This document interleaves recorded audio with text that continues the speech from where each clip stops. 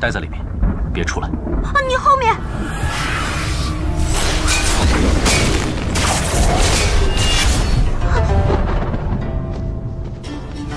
冰块脸，瞧不起老子是不是？打架还带着家眷！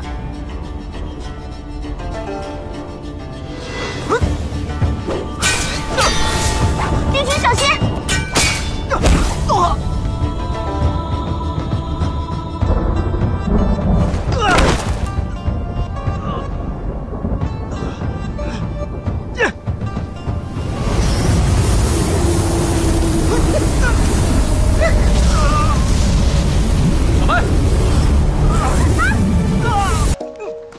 你让他去蹲水牢，谁来伺候我？帝君，哎呀，帝君，这，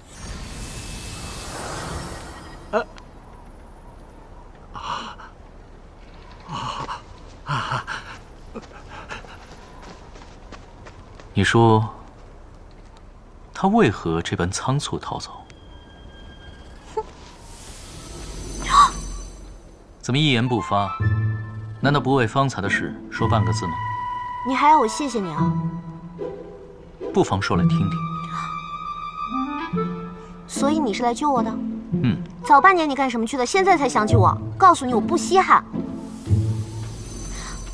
让开，别挡道。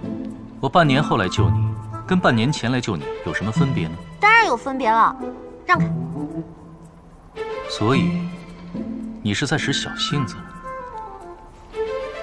没有。我看你还有心思捉弄夫子，想来在这谷内，也不是很不顺心吧？那你变成一块丝帕，你试试。你变成一块丝帕，你被带去决斗，还要一路担惊受怕的，最后还要掉进悬崖里面被困半年之久，你试试。看到没有？你再问我这种蠢问题，这只松枝什么下场，你就是什么下场。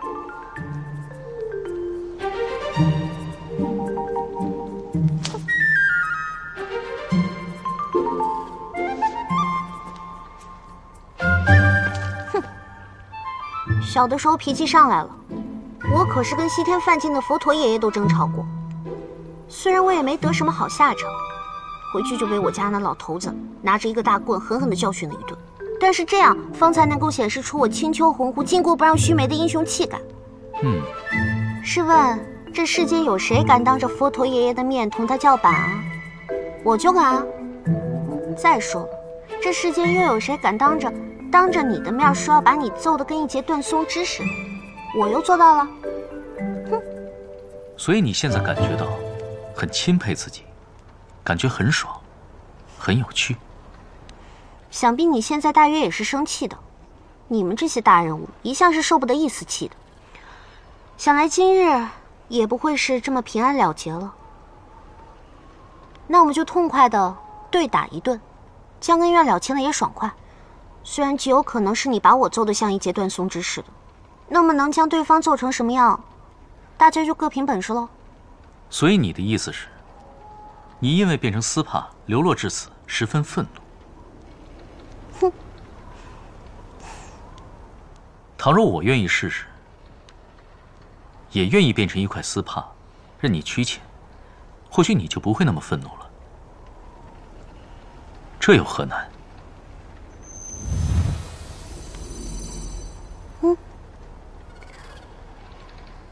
这是幻觉吗？我没有让你变成丝帕。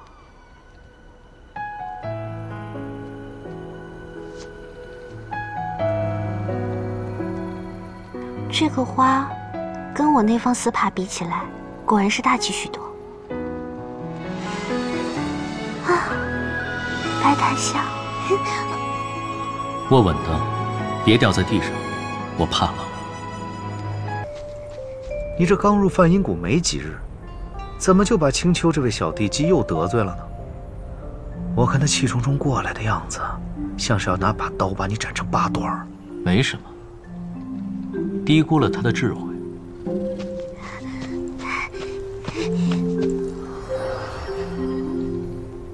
糟糕，竟被这叠咒术逼得现出了9尾，这样子怎么有杀气啊？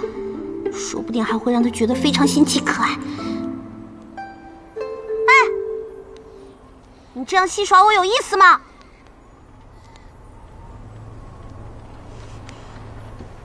你看着我做什么？我们是不是见过？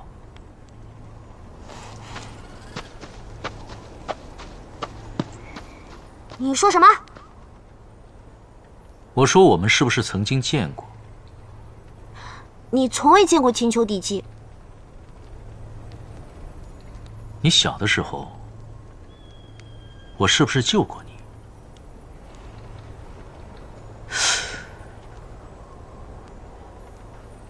可我隐约记得好像……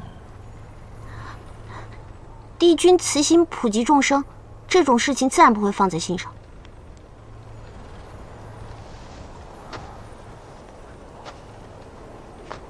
我救过你一次，你还没来得及报恩；我骗你一次，你不计较就当报恩了。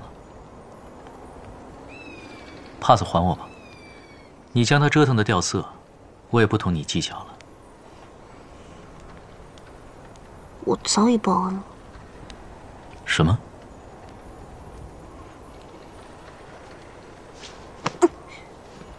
这个，你这么想要回这个帕子，是不是因为这上面的花是姬恒他绣给你的？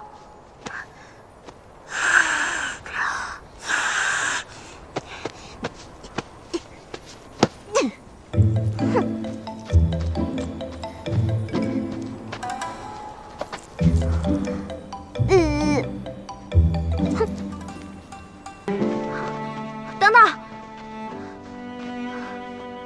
有话跟我说。我如果真的技不如人也就算了，但是你随便想个由头就这样判我输，你什么意思啊？本娟的话，你可有好好听了吗？就因为我没有好好听你讲课，你就这样记仇啊？看来我的话，你果然没有听进去。我非要好好听你说话吗？嗯，我就不该来问你。别动。干嘛？